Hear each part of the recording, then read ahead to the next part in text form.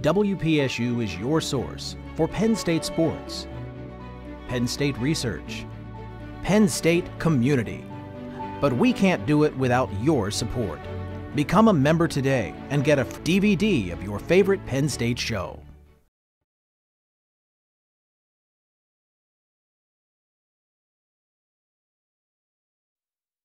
Presentation of To the Best of My Knowledge on WPSU is made possible in part by support from the Penn State Alumni Association, informing, involving, and inspiring Penn State alumni and students through its publications, programs, and events.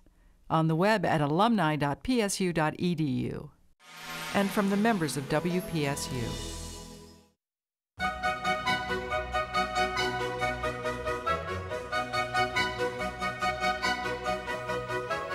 From the studios of Penn State Public Broadcasting, this is To the Best of My Knowledge.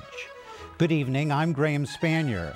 Tonight we'll talk about the world of choral music.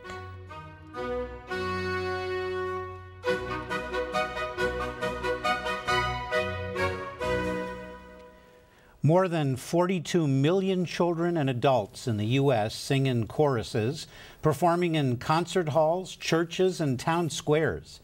Choral singing brings people together as differences in culture, race, and language disappear, and they become one voice.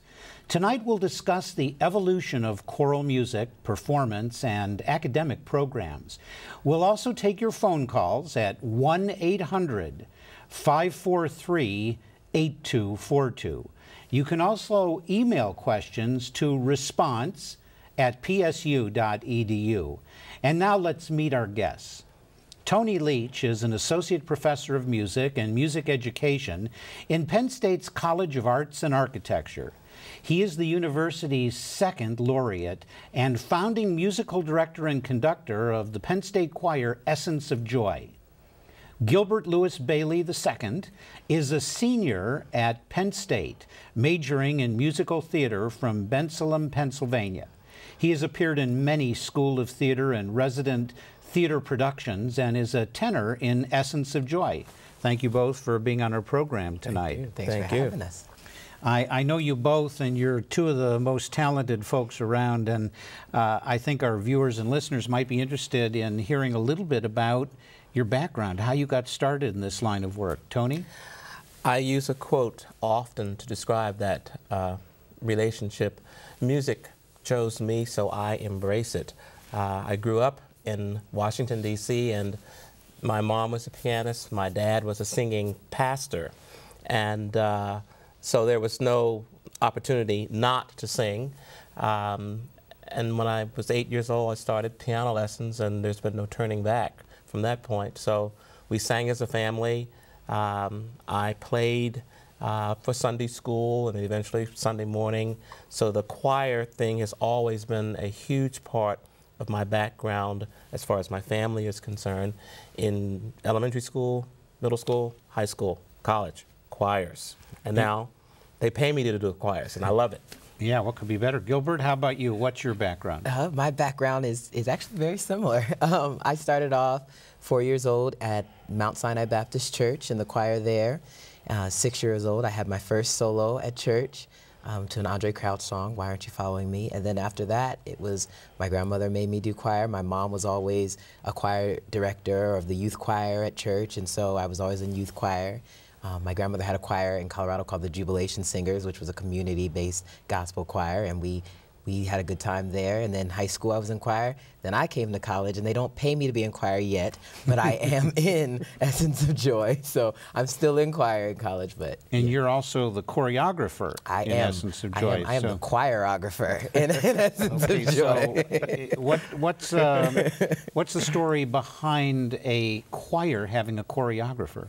Well, it has to do with one individual, a former student, Allison Daniel, who graduated in 2008, again, musical theater major, but came to us from Duke Ellington High School of the Performing Arts in D.C., came into Essence of Joy back in 2004, and she said, I think I can do something that will help us to be even better in our presentation of some of the music that we do. And so for 4 years, I would talk to Allison, let her know what I was planning to do, and she would say, we can do this, we can do that. And then over time, she would put choreography on the choir, and that has transformed a lot of what we do as far as contemporary gospel is concerned. Mm-hmm. And then Nathan followed Allison, and now Gilbert is the current choreographer. Yeah, and how's he doing? He's doing an A+ job. Yes. He really is. Yes. He probably only said that because we're on camera right now. No, but that's great. No, I know he has, and I've seen him dance and move, and he is quite remarkable. Yes, he is. In fact, we have a clip that we're going to show, something that we grabbed from somewhere. It's a very short one, but I think it shows Gilbert working with the group on this concept of choreography. Let's run that clip right now. Very good. Right, left, right, boom, boom. So it's right, left, right, step, back, step. Ha, get a step. Ha, oh, step, switch, step, ha, step. Increase so you can live, debt free, forget how the economy is. One word away. You start the lesson.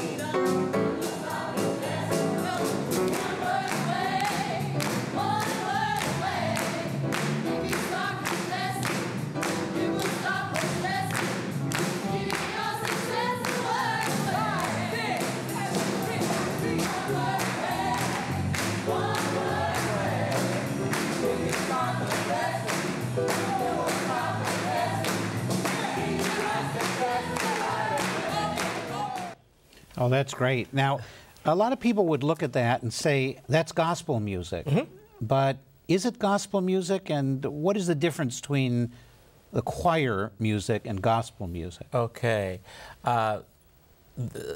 It's gospel music because this is contemporary gospel style. It is an idiom within the large realm of choral music.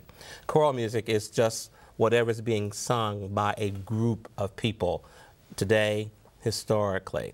Context will affect that, and then our preferences will affect it. And then, of course, we have trends in choral music. And what the audience just saw was just a snippet of actually 2 pieces. And the one piece is getting ready to come into the repertoire of Essence of Joy.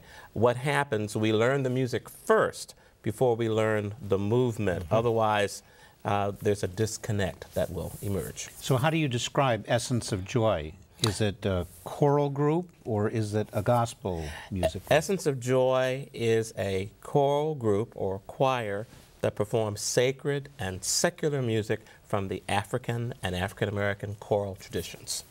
So we are not a gospel choir, but we sing contemporary and traditional gospel music, as well as a whole lot of other stuff from the standard choral canon. Yes.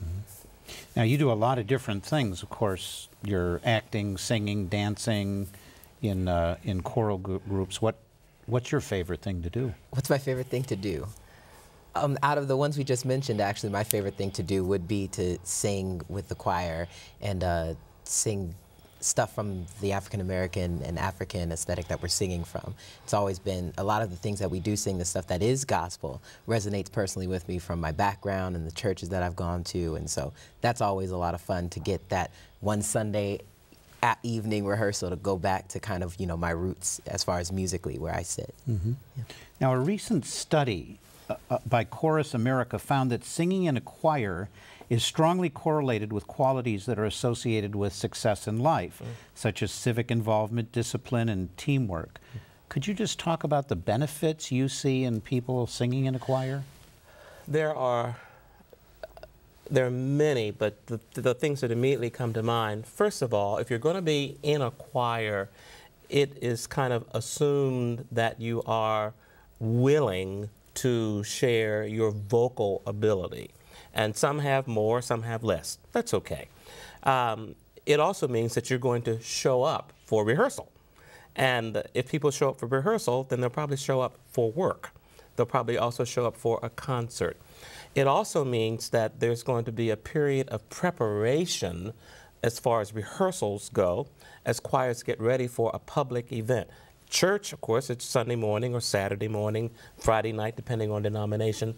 A community choir, they may only perform once a year or once a quarter, just depends. Our college choirs, we perform usually once a semester as far as our campus involvement is concerned.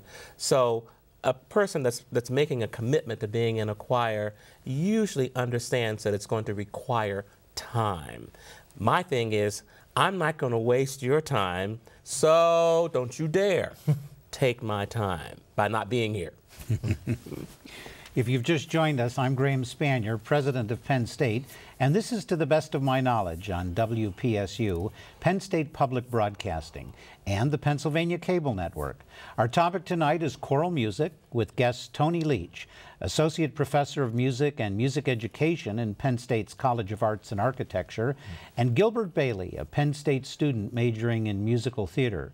You can join the conversation. Give us a call at 1-800-543-8242 or email us at response@psu.edu. Now, Tony, 70% of people who sing in choirs in America, according to data I've seen, got their start doing it in elementary or middle school. Yes. So I'd like to talk with both of you for a moment about what's happening in the schools today. We hear that some schools are cutting back on music teachers and they can't afford or are unable to keep some of their groups going. How important is it to get started that early? And most of the people in your group, Essence of Joy, did they start, like Gilbert, at a pretty young age? Yes. Research says, as far as music aptitude is concerned, that what isn't kind of in place by the time a kid turns 9 years old probably won't be there. So the earlier kids are exposed to singing, to instrumental music, to listening to music, to seeing people respond to music, there is a predisposition that's in place. So in elementary schools or in graded choral programs in churches or in community choirs where there are graded programs, it's wonderful to have a system that a kid and a family can buy into, again, because it's an investment of time. The difference between that kid in choral music and the kid in instrumental music, of course, is that the instrumentalists are investing in an instrument. The kid in choral music is not buying an instrument because our body is our instrument. By the time they get to middle school, they're starting to have to make a few choices about how they want to spend their time. So that by the time they get to high school, hopefully there's been, from the groundswell, a group of kids that comes up through the ranks understanding what's happening, what's involved, what's required to not only have fun as far as choirs are concerned, but also to explore the rich array of choral idioms, whether it be from musical theater or from opera or folk music or what have you. And in those school districts that get that, you see a vibrant program, and we are blessed in State College to be surrounded with a school district, a local school district, where music is alive and well, and we are grateful for that because a lot of those kids show up here at the university and populate our choirs, our orchestras, and our bands. Well, how important was this to you when you were growing up? Oh, it was very important to me. I actually went to a school that our music program didn't get the notoriety that we would have liked it to. So, you know, some years the funding would be there and some years it wouldn't. And it was just, it was really a great time for you as a musician when the funding was there and you could go to the competitions and see other choirs, and you could see professional choirs that might come through town at the Kimmel Center or anything. But then there were years, particularly my sophomore year, where we couldn't get any money to do anything, and it's disheartening when you love to sing and when you love to do choral stuff so much. And yes, I would say that bringing that back to schools, it would be great for younger kids to get that experience of working as a group to sing, you know, because nobody necessarily thinks that there's a lot in it, but there really is. There's a lot to be gained from it. Did you see a difference when you were growing up between the kinds of kids who were involved in this way, and those who weren't. Oh yes. What are some of the things you see in a school with the kids who don't get connected with something like this? My mom used to love when I hung out with my choir friends, and she would always love them because it was just they were more gracious. When they came to your house, they understood teamwork. You know, whenever they left my house, nothing was ever left dirty, and you know, kind of we would clean up and help each other out, and that's like a little example. But my mom used to love my choir friends just because we had a sense of community and a sense of responsibility amongst us, that nobody would ever let anybody falter. If we saw somebody going down the wrong path, whatever that may be, there was always somebody there to reach out and say, hey man, come back, we have rehearsal. Or was it just that you were engaged with some activity and therefore staying out of trouble, or was there something about the choir itself? I think it's two. I think it's both of those. You know, I happened to be in school, in high school, particularly with a great group of kids at the time in my choir, and we all took care of each other. But it was also being in tandem, being as a group of people who cared about one another and had a goal that we wanted to reach together. I would seem to be similar with a basketball team or a football team. We were just all focused on the same goal, and we wanted to make each other better, and through making each other better, we made ourselves better, and the ensemble was better. So we always looked out for each other in that way. That's great. Yeah. We're going to open up the phone lines now. We have our first caller in the queue. It's Bill from Harrison City. Bill, thanks for calling in. You're on the air. Thank you, Dr. Spanier. I would like to make a few comments to Dr. Leach and also to Gilbert. My wife and I have seen Essence of Joy 2 or 3 times, and I am saying this as a compliment. Every time we have listened to them, they have brought tears to my eyes. That group is so good. I want to specifically say to Gilbert that we have seen him a number of times on stage. He was in The Wiz last year. We've seen him in Romeo and Juliet, and he is exceptional talent. And I want to wish him all the luck in the world in his future endeavors. And to Dr. Leach, I want to say that I love the way he directs his choir. I just love the way he stands up there, when he's not playing the piano, of course. And just his movements. I think he's a very great asset to the university. And there's just so much talent in the choral department and the musical theater department. And we got the pleasure to meet Gilbert a few times, and we think he's a great young man, and I just think everything that the music department does up there is terrific. Well, that's very nice of you to call Bill and to give those compliments. I think Gilbert is going to be a big star. That's my opinion. I told him that once, but figured I better not tell him too many times. And Tony, of course, is already a star. I'm just curious, you're from Harrison City. How far is that from State College? Well, Dr. Spanier, it's in Westmoreland County, but my wife and I have a condo up there at Penn State, and we spend probably 60% of our time up there. And you know, we do some volunteer work for the undergraduate admissions department. We do spend the summer day, and that's hopefully great. Hopefully one of these days we'll be able to move up there full time. We're both retired. It's just a matter of, you know, the economy and being able to sell our house. But my son went to Penn State, and my wife and I, neither one of us went to Penn State, but our blood is blue and white. Well, I think, you know, you're a great example of someone who tries to spend as much time as they can and around the university, I think in part from the sounds of what he was saying, because he likes attending theatrical performances and Essence of Joy concerts, and that's just a great call for us to get. He mentioned, Tony, about you playing the piano and sometimes standing up. I've seen you do both at the same time. Where you play the piano while you're standing up. How does that work? That's the athletic part of being a musician, and you know, there are part of our repertoire is a cappella, So I'm a stand-up conductor always at that point, or unless I'm using my assistant conductor, depends. Sometimes, especially as we move around and we're in various situations, the piano may not necessarily be placed as I like to have it in the center of the choir. So if I'm somewhere else, then we do what we need to do to accommodate that.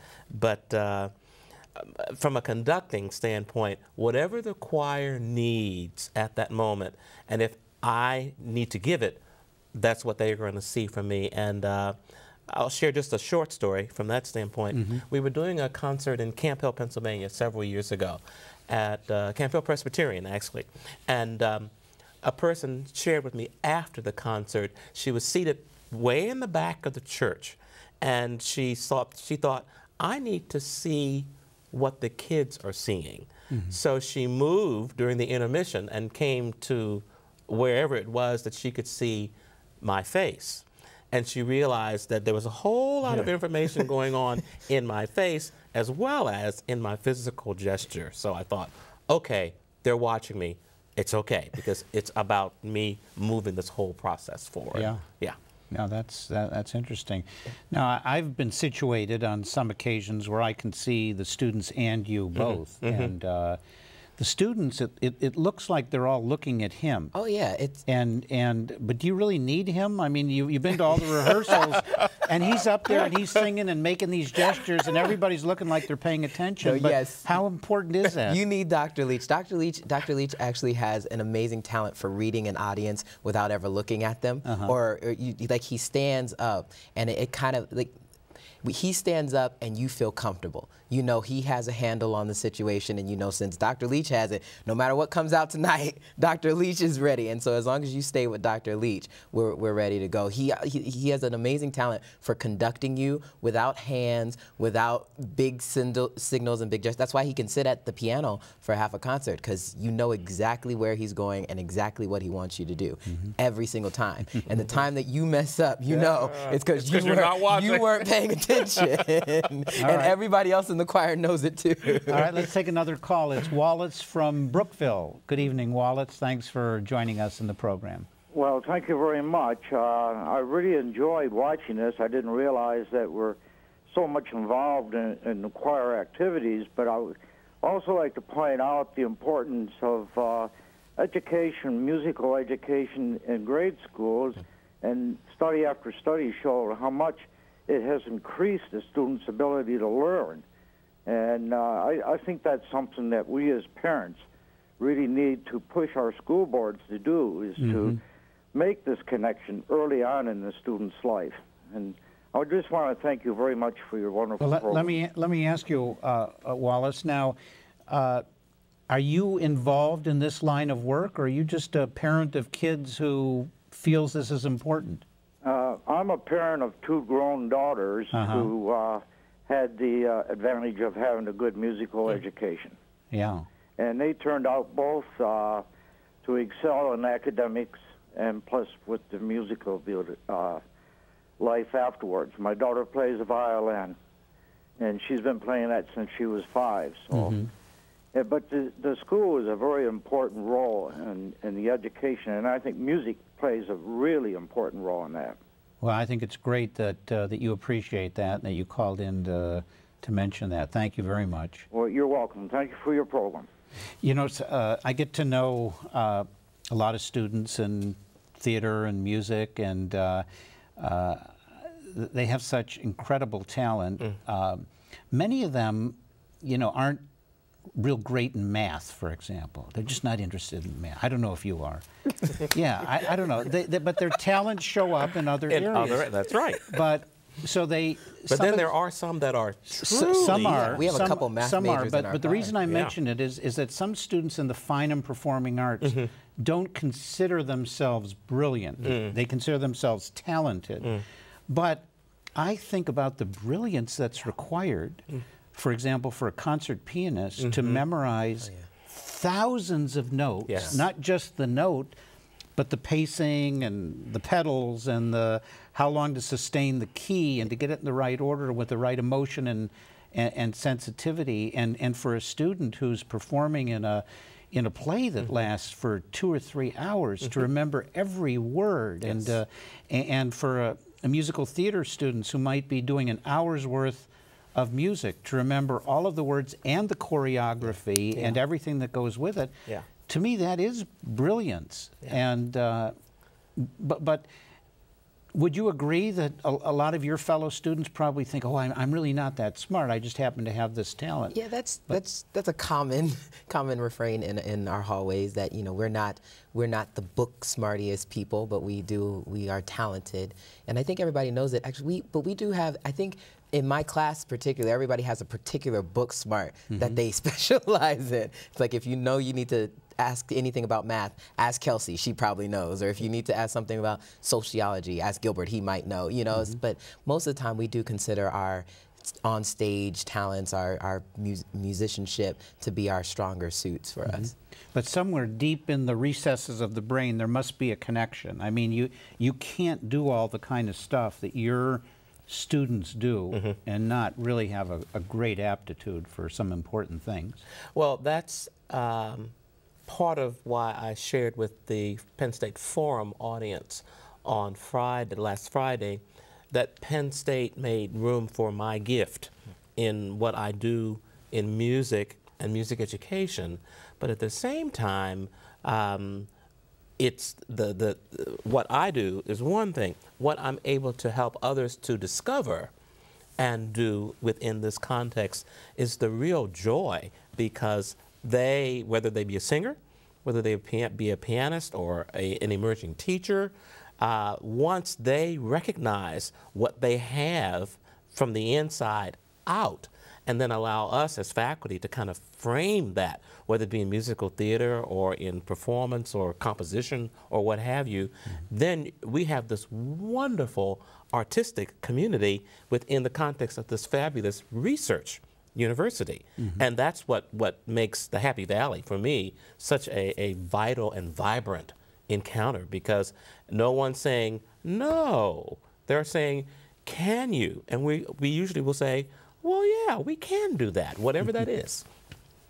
We've been talking about Essence of Joy, and I'm sure some of the people watching have seen Essence of Joy, but others haven't. So I thought we would show a little clip of Essence of Joy in action, just to expose people a little more to what we're really talking about. Let's run that now.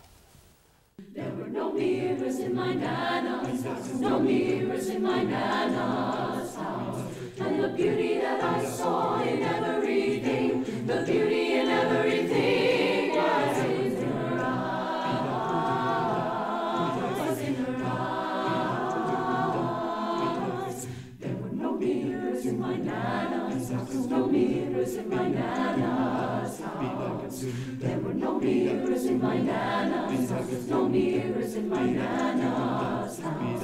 So I never knew that my nose was too flat, and I never knew that my skin was too black, and I never knew that my clothes didn't fit, and I never knew there were things that I missed, and the beauty in everything was in her eyes, in her eyes. Very good. So let's talk about this for a moment in the context of music today generally. You know, this is a type of music that people enjoy in certain settings, but it's not mostly what people listen to. It's not what they go to concerts for. It's not what's on American Idol or out there in the popular area. Now, you're 21, 22 years old. You kind of grew up with all of this modern music there, but what's going on today out there? Is this going to die away at some point, or how do we get kids to pay attention to a broader array of music?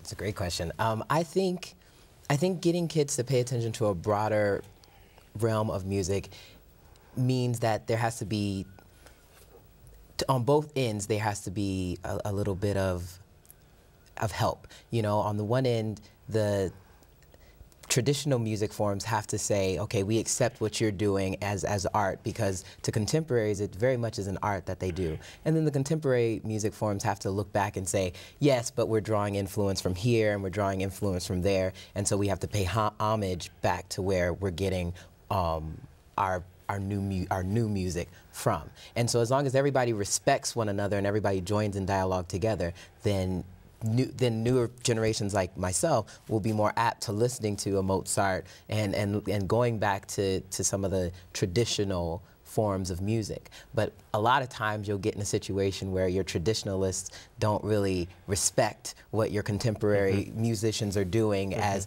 music or as true art, and so that becomes the conversation and the discourse. And so I think as long as everybody's respecting one another, then sure, people will stay in tune to what happened and what was in the past. But there always has to be respect given to what's going on and what's being done, you know, by the new guys. And how do you see it, Tom? Something that I responded to in email today. One of my colleagues who's teaching high school in Washington, D.C. area asked a similar question, and I said, you know, I decided a long time ago that I'm not going to chase trends in choral music. And as far as Essence of Joy is concerned, I'm not going to chase the trends in African American music in particular. But I have to be conversational, knowledgeable, and ready to embrace current trends within the mix, the broad mix of things, because as I said earlier in the show, we do sacred and secular music from the African and African American choral idioms. So from this standpoint of the facilitator of an experience, I need to be not only conversational, but I need to be able to motivate and do and demonstrate all the high caliber musicianship that I do when I'm preparing a choir to do a Bach motet, as I'm preparing the choir to do something by Donald Lawrence or another contemporary African American artist. So my role then as a teacher is to be a model, be an example, but at the same time, we're going to do this, we're going to do this, and we're going to do this, because everyone in our audience is not the same. They don't bring the same thing to that concert, and they're going to take lots of things from that array of choral repertoire that we will present every time we go, whether we're on campus or we're off campus. If you're just joining us, I'm Graham Spanier, president of Penn State, and this is To the Best of My Knowledge on WPSU, Penn State Public Broadcasting, and the Pennsylvania Cable Network. Our topic tonight is choral music with guest Tony Leach, Associate Professor of Music and Music Education in Penn State's College of Arts and Architecture, and Gilbert Bailey, a Penn State student majoring in musical theater. You can join the conversation. Give us a call at 1-800-543-8242 or email us at response@psu.edu. I want to turn this a little bit into technical direction for a moment. You know, every once in a while the Vienna Boys Choir comes through here, and I guess they can only be a certain age because something happens to their voices. That's true. And they want certain voices. And you're working a lot with college students, but I know you also have a group that's of older folks, like me. Like us. Yeah. And I'm just wondering what the science or the art of that is when you're working with voices of different ages. The kind of music you pick, but also how you train them, or what you can do to help people to kind of keep their voices going in the right direction at different stages. 5 or 6 little things. I said today in my university choir rehearsal, never louder than beautiful. And something clicks in, especially to that particular group of singers that I was sharing that. And then all of a sudden, a different sonority came from them, which was more appropriate for what we were doing. So on one hand, my role is to guide singers to making really good decisions about what they're going to do vocally. One of the other goals in rehearsal is to allow singers to build stamina. We come to rehearsal, we learn the music, we listen to music, we go away. And that happens over a period of time. And music that is more complex, of course, requires more rehearsing. Well, in working with an adult choir, we learn at some point we need to balance off the complexity with things that are easier to sing and or things that might have great audience appeal. So that conductor is always thinking ahead. Can the choir sustain this Verdi Requiem? With Essence of Joy, where the choreographed pieces show up in the second half of the concert, if we do them bang, bang, bang, bang, one after another, there's going to be a level of fatigue that comes into play. And so my role then is to space things out so that they're always vocally ready for what's coming. And if I have a soloist for something, then I need to also be aware of what they are doing, because when time for them to step in front of that choir, they need to be vocally fresh. Opera singers learn this early on in their career. They're singing 3, 4, 5 hours as far as some roles are concerned. So it's all the same thing when you really look at it from a technical standpoint, but the music director, the conductor has to be savvy in how they're planning that rehearsal, how they're planning that performance experience, so that the choir is always in its best light as far as performance is concerned. One of the things, I happen to be reading today actually an interview with one of our undergraduate musical theater students. It was from a paper in another part of the country, because he's on a leave of absence. He's on the national tour of a show.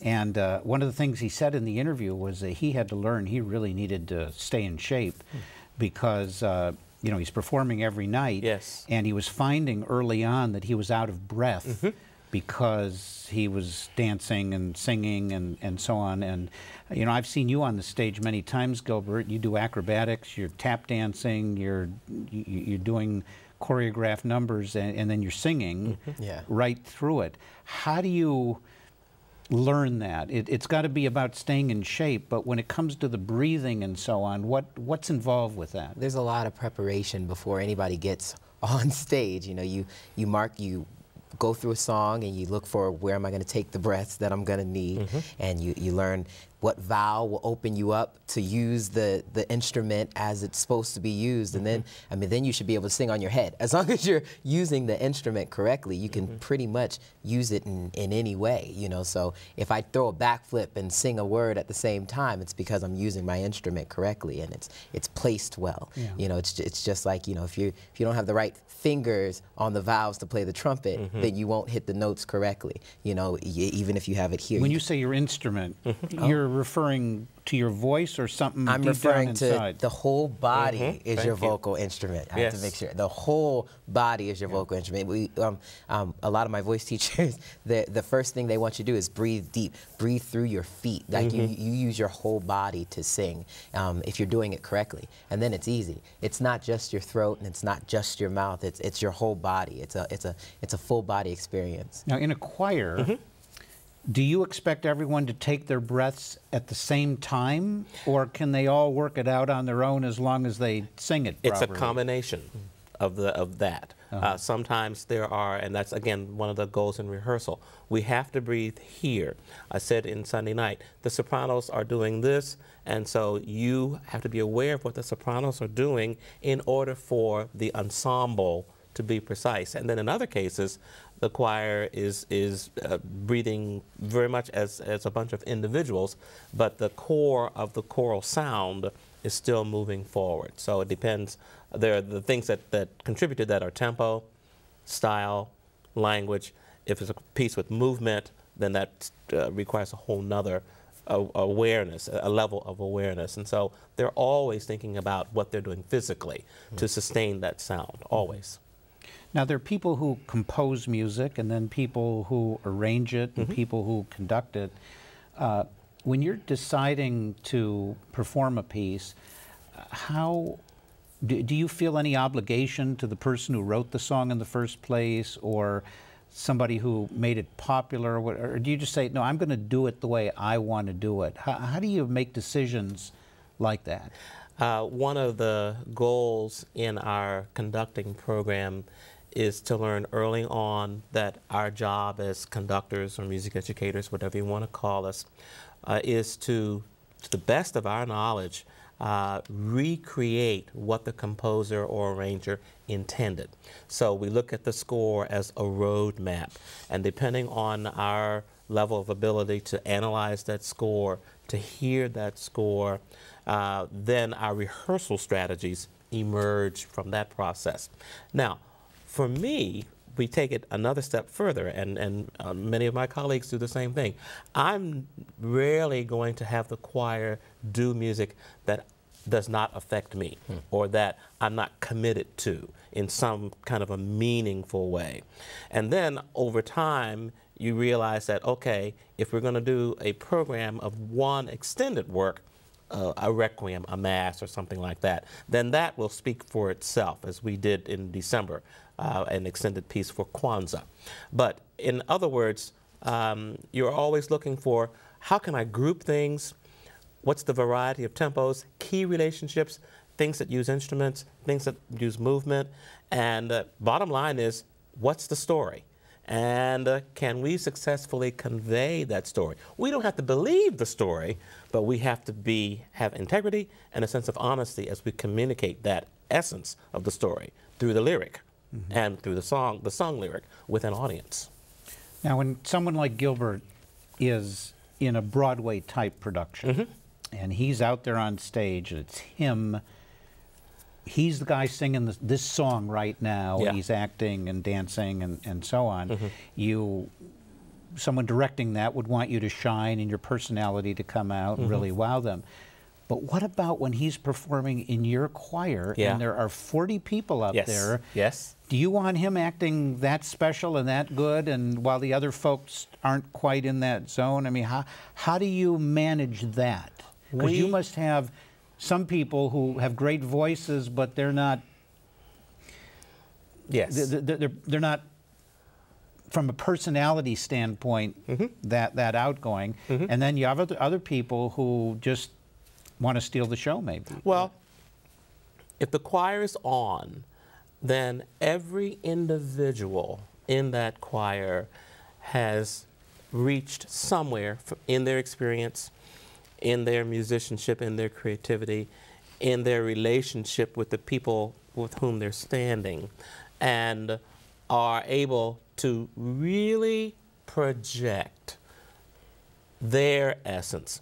And that's one of the trademarks of this choir. No matter what edition of Essence of Joy you've seen or will see while I'm providing music direction, the kids reach out visually to that audience. And audience after audience has shared with me over the last 18 years how connected they feel with the kids, because the kids are looking at them. Now, they're looking at me, but they're looking at that audience and drawing them in to this whole musical piece, whatever it is. And it's pretty awesome, to be perfectly honest. Russell from State College, thanks for calling in. You're on the air. Hello, Dr. Spanier and Dr. Leach. I wanted to ask you a question, Dr. Leach. What would you say is your favorite of the classical choral works? I'm a big fan of Handel and Beethoven. I was wondering what your thoughts are. Several, but I'll make it kind of a top 3 or 4 list.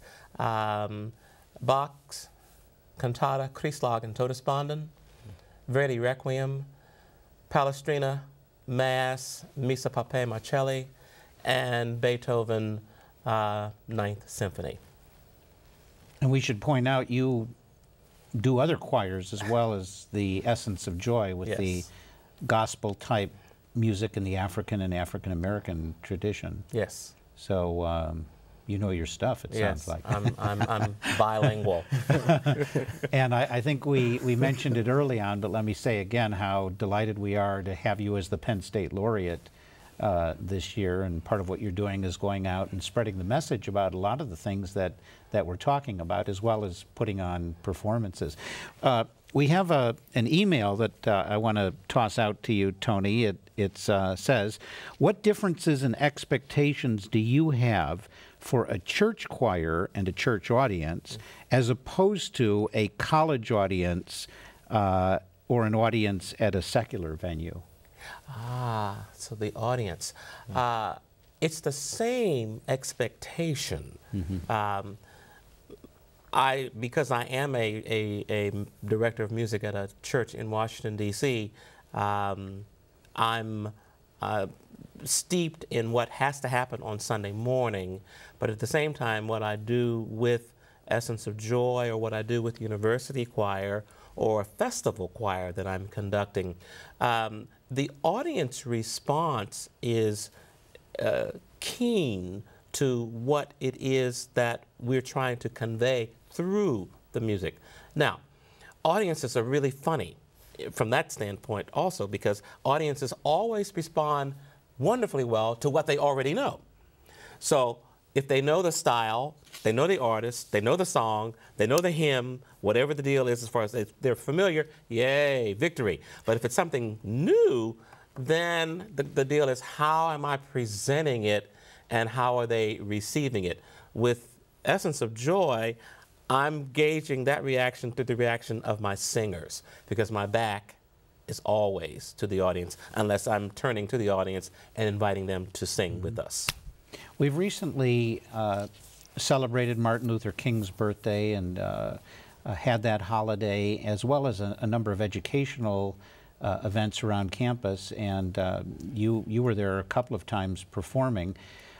Martin Luther King Jr. recognized the value of music in his work. Yes. And could you just talk a little bit about that? I know the students talked about it in the midst of their singing as well. Yes.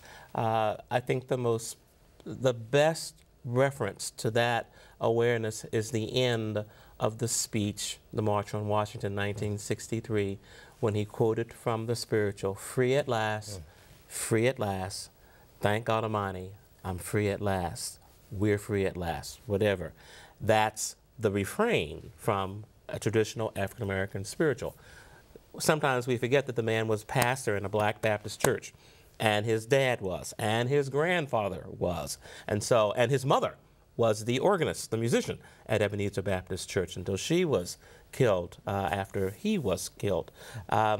So music was a huge part of who he was, not only as an orator and as an architect of great movements as far as nonviolent protests, but how it would harness the energy and the focus of people in worship, and as they left worship and went out to the lunch counter or to wherever they were going to be involved in some kind of a civil rights act. And as a student in Essence of Joy, and having that connection with Martin Luther King Jr. being asked to sing and perform at events where he's being honored or his birthday is being remembered, what does that mean to you? How does it feel seeing that connection? Well, it's an amazing honor, number one, because my personal experience is steeped and rooted in that experience of civil rights, and my family's experience is in it.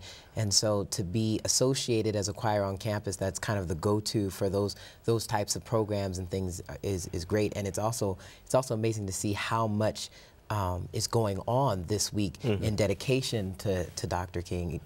It's amazing. I actually participated in a march today on campus from Old Main up to the Pascagoula Center, and it's just amazing to see how much people on campus are interested in social justice and social equality, and to be one of the choirs that are kind of synonymous with that in this holiday is an honor. We should point out, and I think people could see it from that short clip, that Essence of Joy is a very integrated group. You have blacks and whites and people of other racial and ethnic descent, and it sends a great message, I think. Yeah, we are living the dream in a very profound way. Yeah. Let's take a call from Al, who's calling from Newville. Hi, Al. Good evening, Dr. Spanier. I want to talk to all three of you. I'll start with you. I was at Hilton Sunday a week ago and met you. You were taking care of the door and then doing your magic tricks. And it was great to see a president who is a person that can do those things. Well, thank you very much. Yeah. Then that means you saw Gilbert, too. Yes. Gilbert, where are you? I'm right here. Okay. This is the third time that I have seen Essence of Joy. It was the best. Oh, awesome. I saw them in Hershey a few years ago, down at York, Penn State, York. And on Sunday, what was your specialty at the Hilton? Which city were... Harrisburg Hilton. Oh, well, at that one, Gilbert was there as a part of his being a senior in the musical theater program, where they were doing the Broadway review. Yes, I think we did Moses Supposes from Singing in the Rain at that one. Right. So you would have seen him tap dancing and singing in that show. The other thing that happened that day, the song about seasons of the 525,000. Seasons of Love. Yes, yes. Then I left a little bit early, went 3 blocks up the street to the Harrisburg Symphony. They had Broadway singers who did it. So I got it twice. Maybe not even as well. No, not nearly right. as well. Great. And Dr. Leach. Yes. Dr. Leach, do you remember some old guy at the Second Presbyterian Church of Carlisle who had the congregation go, "We are Penn State"? Yes, I sure do. That's me. Ah, I got you. Very good. Thank you for bringing that back to me. Yes. Okay, and that was Cheryl Parsons was there. Yes. If you recall. So that was a great day. Yes, it was. And to all of you, thank you so much. Thank you very much for your call, Al. And let's turn now to Alan, who's calling from Sugar Notch. Alan, where is Sugar Notch? Yeah. Oh, it's by Wilkes-Barre. Okay, well, glad to have you calling into the program tonight. Yeah, well, first I want to say I really like that idea, never louder than beautiful. I really think that's an interesting way to think about it. Thank you. My question is, if you could have your choir sing a popular song of today, what would it be? Well, you need to further qualify what you mean by popular song of today, because there's so many idioms that comprise popular music. So maybe something on that, the so-called top 40 list that where people are buying the music for iTunes or listening on the radio. Well, I tell you what, if it's I'll have to get back to you on that. Thank you for asking. It's a broad question. Very broad. Yeah, a lot of possibilities there. Gilbert, you compose music as well. I do. Among your other talents. Where do you get your inspiration for that? Inspiration is funny because it comes from anything. I'll probably write something about this conversation we're having right now later on. But I'm actually very interested and involved in music technology nowadays, and I like sitting down with Logic or Sibelius and just getting with my ideas out on paper. But I do draw a lot of inspiration from where I've been and what I've done and that type of thing. There's another email here that says, in this age of high-stakes testing, we often see curricular emphasis on those subjects which are tested as the expense of the fine arts in schools. And the question is, what can institutions of higher education do to help focus more attention on the fine arts? Maybe I'll combine that with a question about your role as a Penn State laureate and what you're out there doing in that capacity.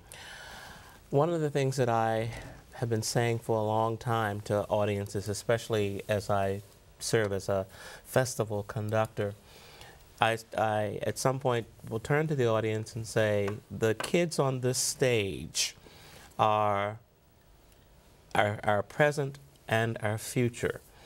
And they didn't get on this stage because of who they are, but they got on this stage because a teacher did something to enable them to be prepared to participate in this festival. This festival choir will never exist after tonight. They're all going to go back to their various home schools and school districts. And in some cases, if I'm doing a choir that is drawing kids from a regional area, say several states, it's even more poignant. And my point is to the parents, this would not happen if there were not music in your school community. Therefore, whatever you need to do as a voter, as a taxpayer, as a member of this organization, this Rotary Club or whatever, please let people know that you support the arts, whether it be music, dance, theater, visual arts, sculpture, what have you. You support this, and it's significant in the lives of these people on stage. And of course, when parents say those kinds of things, people that are in the position to make the decisions pay attention.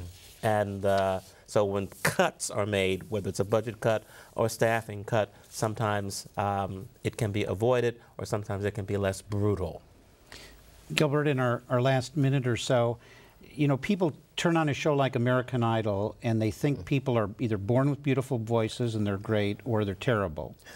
But I have seen our people who teach voice do remarkable things with people who are already great singers. Could you just talk about the role of learning from people who teach voice and what they do to help you be much better? Oh yeah, well, before I came to college, I had never had a voice lesson. I had never studied voice on any kind of professional level. So coming here, I got to work with professors like Mary Saunders and Bev Patton and Raymond Sage, who are the voice faculty of the music theater program. And they just open your voice up in so many new ways, new artists, new people you never listened to before, and just new techniques for singing and using your instrument correctly. So it's just a good investment if you can do it. Get a voice lesson with somebody who knows. It's wonderful. Well, that's a good note to end on. I want to thank you both for being here very much. A fascinating discussion. Thanks to our guest, Tony Leach, Associate Professor of Music and Music Education in Penn State's College of Arts and Architecture, and Gilbert Bailey, a Penn State student majoring in musical theater. And thank you for watching. Tonight's program will be stored in an electronic archive that can be accessed through WPSU.org. This site also links to online resources on tonight's topic. We hope you'll join us on Tuesday, February 16th, when our topic will be modern childbirth. To the Best of My Knowledge is a production of Penn State Public Broadcasting. For all of us here at WPSU, I'm Graham Spanier. Have a good night.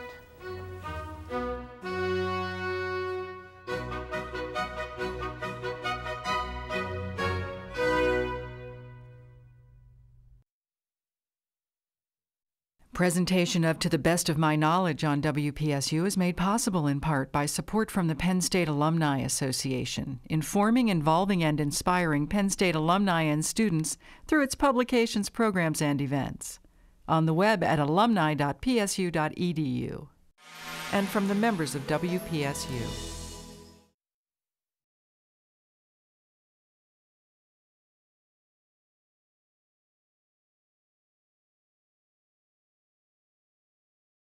A copy of the program you've just seen can be purchased through Penn State Media Sales at mediasales.psu.edu or by calling 800-770-2111.